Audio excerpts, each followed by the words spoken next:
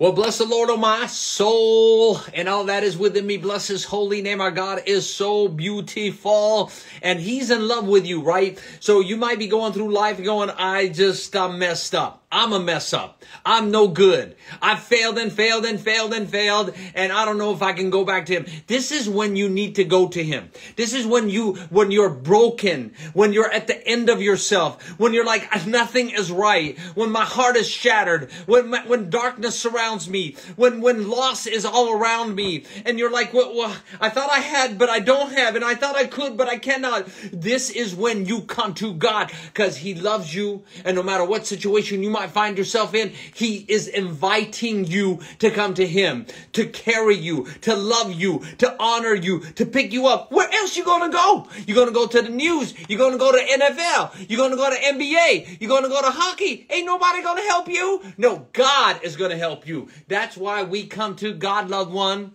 because he loves you. And he's going to protect you. Now, we're studying in 1 Samuel, and we're studying the first king of Israel. Now, he should have quit. He should have quit 15 years ago. He should have said, you know what, the Lord is stripping me. I don't even want to hear him. I have nothing to do with him. I'm a rebellious child. And this is King Saul. He should have quit, because when he tore Samuel's robe, Samuel turned around and said, the kingdom is torn from you. He should have quit. Some people got to know in leadership position when to quit, when to get out. And obviously, a lot of people don't know in leadership positions when to get out. Saul's one of them. He did not know. So we're going to find him in chapter 28, right? In chapter 27, we saw David just like, I'm done. 10 years plus of running and running and running and running from cave to cave to cave. He wasn't going from Hilton to Hilton, from Hilton to another Hilton. He was going from cave to cave. Yeah, it was a hard life. It wasn't 1 or 2, 3 chapters. It was over 10 years. And David was like exhausted. He's like, I can't do this anymore. And so he ran to the Philistine land, and he shouldn't have done that. He stayed there for 16 months. Not one time during that 16 months did David produce a psalm. And that's what happens when you and I run away from God. We can't hear him. And so David couldn't hear him. He was looting. He was taking out all the Philistine lands in the south. He was lying to King Achish of Gath. He's one of the Philistine kings and leaders. And he was like, yeah, I'm looting my people Israel. No, he wasn't.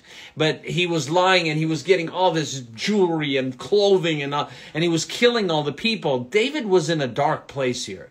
He really was. But even darker, Saul.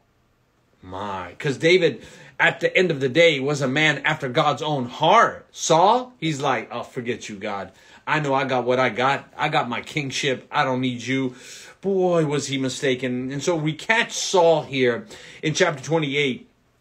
It says, and it came to pass in those days, 1 Samuel chapter 28, verse 1. And it came to pass in those days that the Philistines gathered their armies together for warfare, to fight with Israel. So this is not like, oh, this is a brand new war. This is for generations to generations. I mean, we're talking about 1000 BC. We're talking all the way to today, where you have a war in Israel versus the Gaza Strip, and whether it's the Houthis from Yemen or Hezbollah from Lebanon. It's just, I mean, it's everywhere from the Gaza Strip. It's everywhere. It was there before today. And people are like, it's a new war. It's not a new war. It started way back then. The Philistines were fighting against Israel. And Achish said to David, now, David is hanging out with Achish the king in the Philistine land. He shouldn't be there, but he is. And know you assuredly that you shall go out with me to battle, you and your men. So Achish is telling David, since you've been with me for 16 months, you are going to go with me and your 600 soldiers. You are going to fight with me against Israel. What does David say?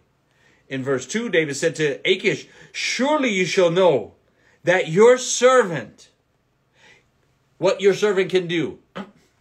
David, he is not your master, and you are not his servant. You are the servant of the living God.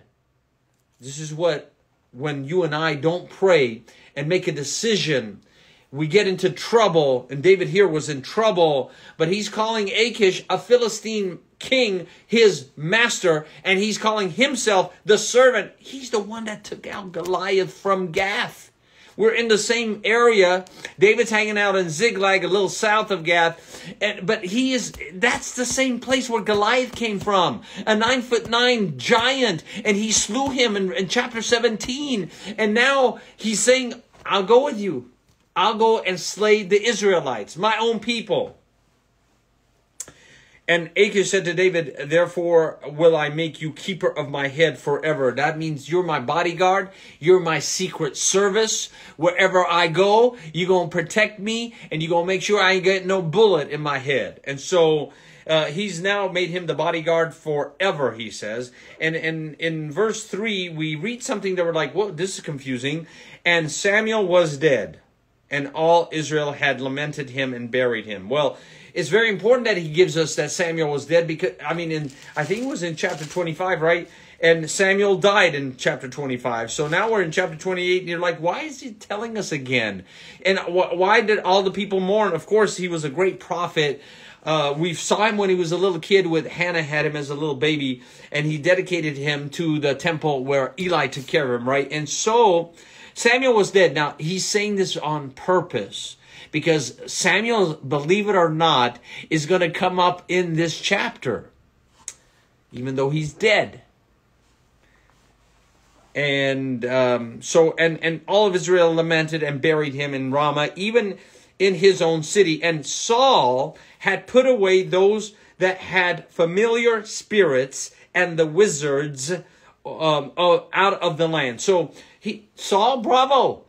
So this says that even if you're wicked and wrong and rebellious, you can still do right. So if somebody does right, it's like a song, they're like, talk about all kinds of immorality and all kinds of darkness and all kinds of suicide and all kinds of hatred. Yet they have the word in there, God bless. God is good, something like that. And people are like, it's a Christian song. It's not a Christian song. If it had sexual immorality and darkness and evil and demonic forces that wrote the lyrics, and then they said God in it, and Christians and Christ followers are like, it's a good song. It is not. Or a leader who's just dirty, nasty, and does 99 things wrong and one thing good, and they're like, he's so good. He's such a good leader. No, he's not. It's just to seduce you or me and captivate you and me. So this bad king did something good. Bravo. Bravo, Saul. So he got rid of all the familiar spirits and the wizards. And I remember one time, one of my patients gave me about, y'all not going to believe it, 20 blue jeans. Okay. And the blue jeans each cost anywhere from $300 to $500, even more, $750 each. But it had a sign on it. And I love those jeans. And it had a sign on it. And I was wearing the jeans. I mean, you'd go to the airport, people will look at that, like, oh, nice jeans. Not kidding you. And the Holy Spirit said, you got to get rid of the jeans. And I'm like, you're talking to me? Yeah, you got to get rid of them jeans. I'm like, for why? What reason? He said, you know exactly what reason. So literally, the Spirit of God said, get rid of him. Loved one, there are Christians who read horoscopes, if not daily, once a week. And they be talking about, what's your sign? My sign is Jesus. What's your sign? Okay, so horoscopes, tarot cards, Ouija boards. And you're like, but I swear it talked to me. Yes, it talked to you, but it wasn't from God. And if you're playing like that, Ouija boards, palm readers, Let me see your palm. Let me read. Well, or some of my Armenian peoples do this. They get coffee, they were like that. And then they're like, oh, wouldn't you finish it? Let me see your cup, turn it over, and then turn it, and I'm going to read. If you're a Christ follower, Ouija boards, tarot cards, palm readers, all this coffee reading stuff, it's a no-no.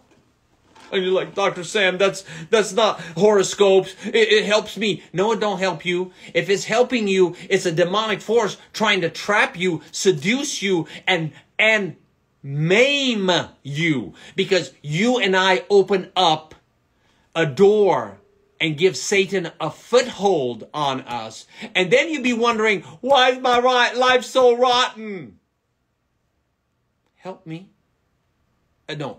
Help me help you, or let me help you, and tell you if you got anything like that. Go in your house. Between Connect 4. You might have Connect 4 at your house. That's an old game. Or Monopoly. That's an old game and a new game. It's always a Monopoly is always out there. And right in between them, you might find a Ouija board. You get rid of that. You toss it out. Don't give it to no Salvation Army. You don't need to curse somebody else. You get rid of it. Garbage. Whenever your garbage is picked up, just go ahead and throw it in the garbage. All right? Thank you. I'm here to help you. And so this is what he's gotten rid of all these wizards. Bravo. And the Philistines gathered themselves together and came and pitched in Shunem. And Saul gathered all the Israelites together and they pitched in Gilboa. And you're like, I don't know where it is. Our trusted little map. Oh, one day we'll get better. And one day we'll have flashing computers things. But today, this is what we got. All right, kids, beautiful peoples. Here is the Sea of Galilee. Here's the Jordan River coming down. Oh, Dead Sea. Here's the Mediterranean Sea. Here's the land of Israel. And the farther you get out to the west, and even today in Gaza Strip, it's where the Philistines were, right there. And then here is where Gath was, where Goliath came from, and by the way, where King Achish was. And they think Ziklag, they're not certain, but it's south of that. And they're going all the way up here to the land of Jezreel. And that land, loved one, is exactly where Megiddo is. And that land is exactly where you're going to have Armageddon start, okay? Here on the edge, right up here, if you see this is where Mount Carmel is, where Elijah killed 450 prophets of Baal. And here is where Shunem is. And here is where Gilboa is, where Mount Gilboa is. So there is a river that separates them, and they're getting ready to fight. So they're way up in the north. You would think their fighting would be in the south, but they went all the way up into the north to do their warfare. Okay, that's, by the way, Mount Gilboa is at the foot of it, is where Gideon in chapter 6 and 7 of Judges got rid of 32,000 of his soldiers and tapered them down to 300. You didn't know that, huh? That's exactly where that happened, in Mount Gilboa. So that's where we are. We're in the northern, I was about to say we're in Northern California, but we're not. We're here in Southern California. But these peoples are fighting in northern Israel. Okay, cool.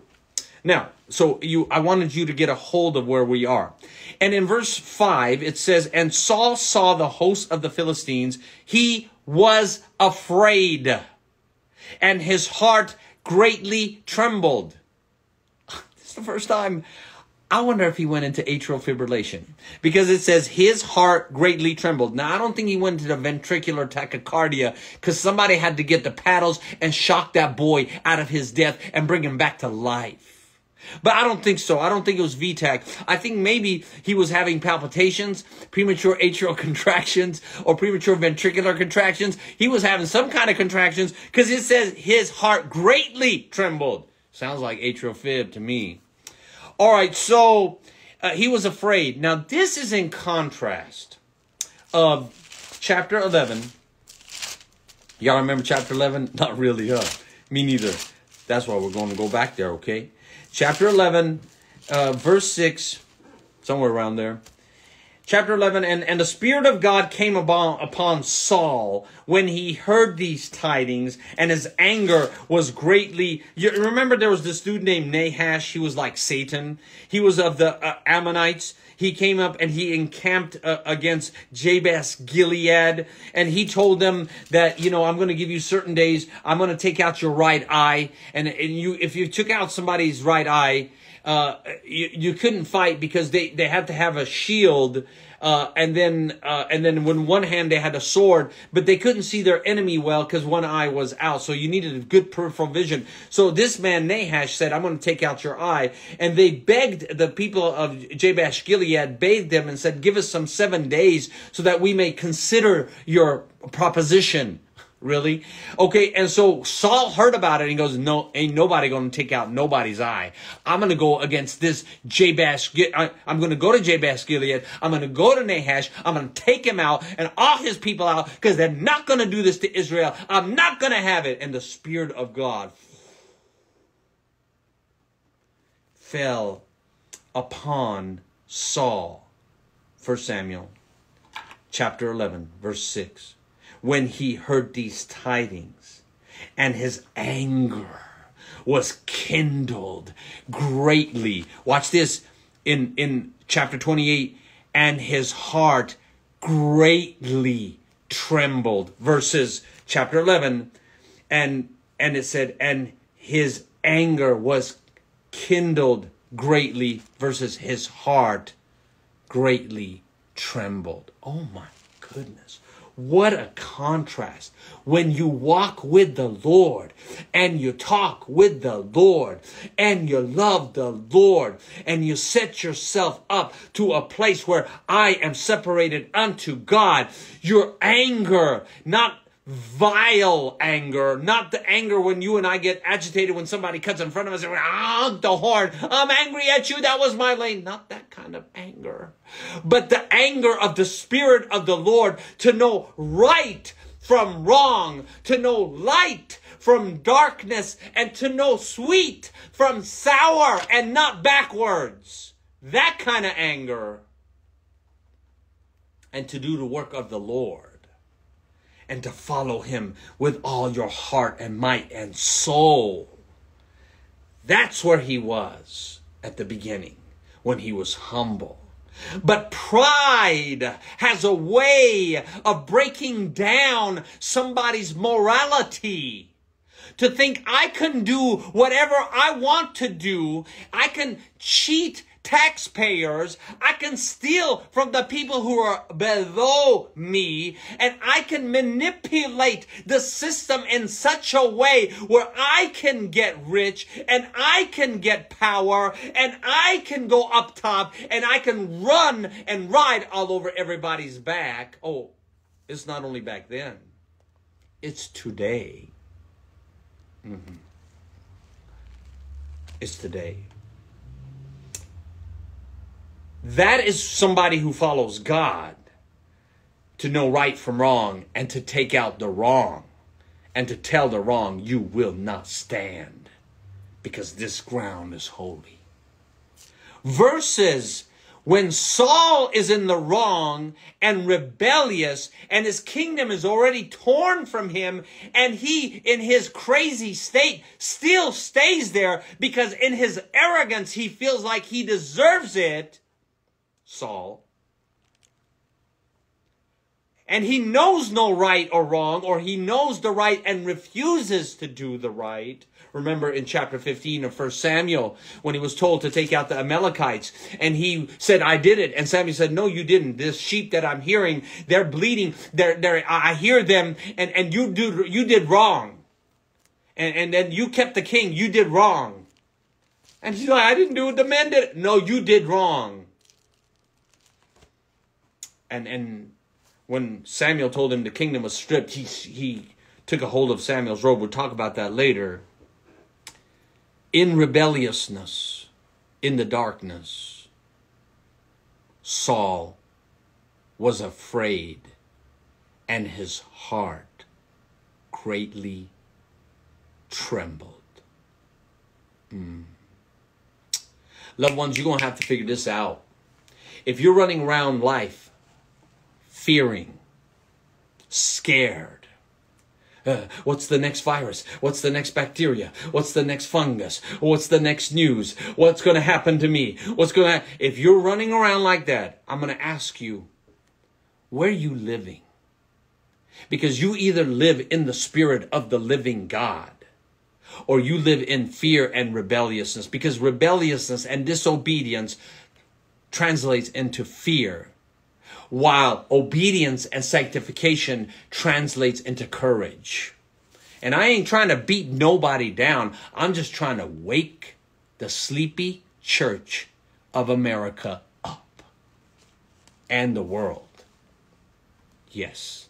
It's time to wake up. It's time to make a decision, because, I mean, we can go to Leviticus and you're like, what? Leviticus? Yeah. We can go to Leviticus. We can go to chapter 9. I believe it's in chapter 9. I know it's in 11. But let's go to chapter 9. Leviticus chapter 9. And it says, where is it at? Here we go. Leviticus. And in fact, I'm going to go, oh yes. Actually 10:10.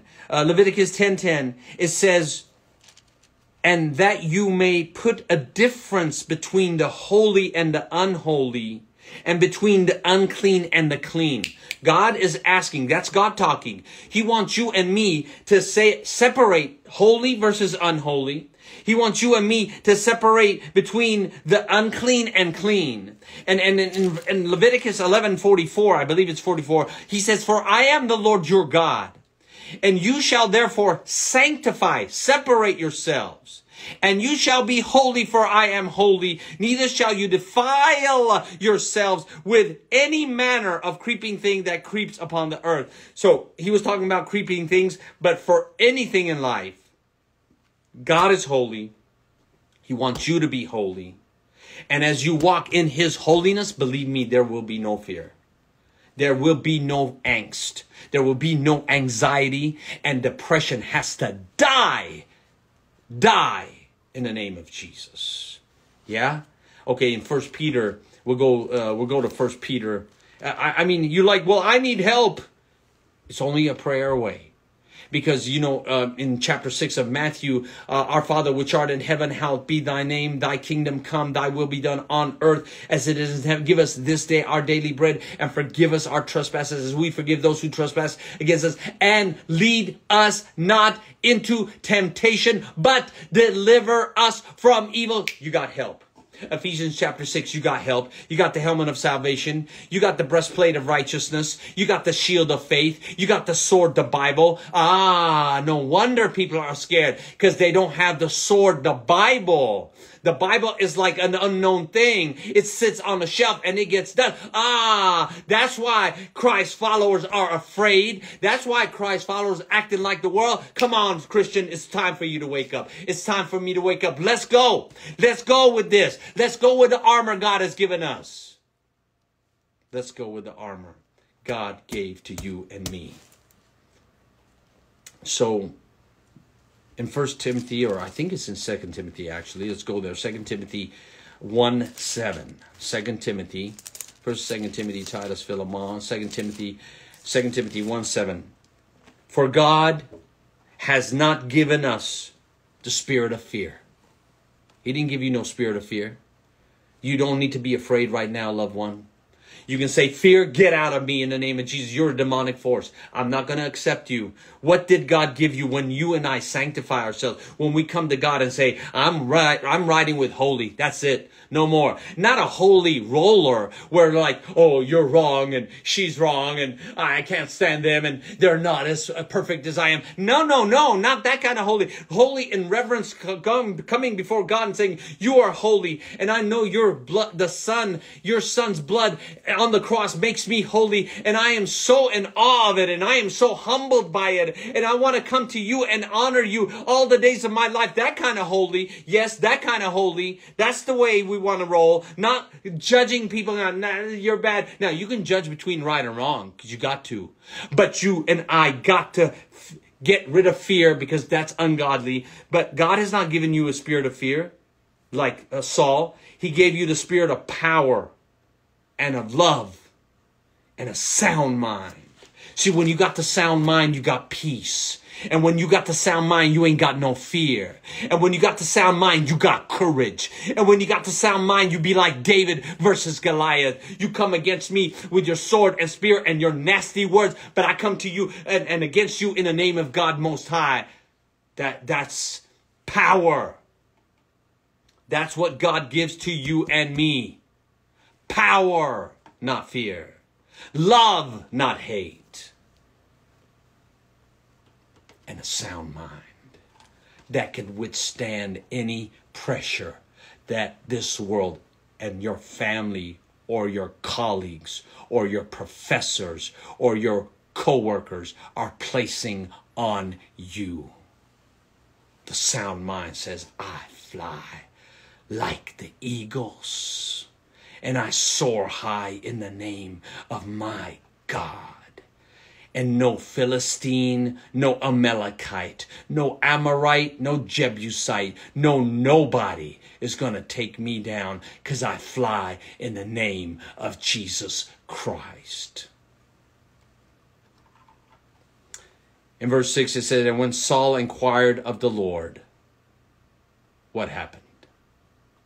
Well, we'll just have to tune in next time to find out what happened when he inquired of the Lord. Blessed be the name of the Lord, loved ones. If you don't know Jesus Christ, you don't know him as your personal Savior, it's time. It's time. It's time. It's time to come to him and say, I'm acting like Saul. I'm acting scared. I'm acting rebellious. I had no idea that I was born in sin even. I didn't even know what sin was, because they don't talk about it in church. Sin is our DNA, spiritual DNA, that is dark and is against God and is not reconciled with God. But the blood of Jesus is the antidote that takes that sin completely out, yesterday's, today's, and tomorrow's sin. It takes it completely out and reconciles us to God through the Son, Jesus Christ, by the power of the Holy Spirit. That's how it works. Come to him as you are, loved ones. Say, I'm changing my DNA today.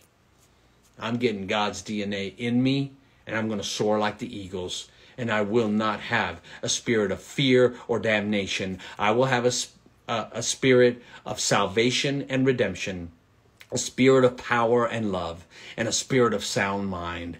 That's what Jesus is here to give to you today. Take it, and let's get rid of the unholy ground, and let's come to him sanctified, separated, his children, bringing him glory. In the name of Jesus, amen and amen. Well, loved ones, it's time. It's about 5:30 p.m. Pacific Standard Time, and we're going on CTN right now on the Southwest Florida channel. Talk about Revelation. I hope you watch it. God bless you and God keep you. God shine his face upon you. I love you all. Be well. Bye-bye.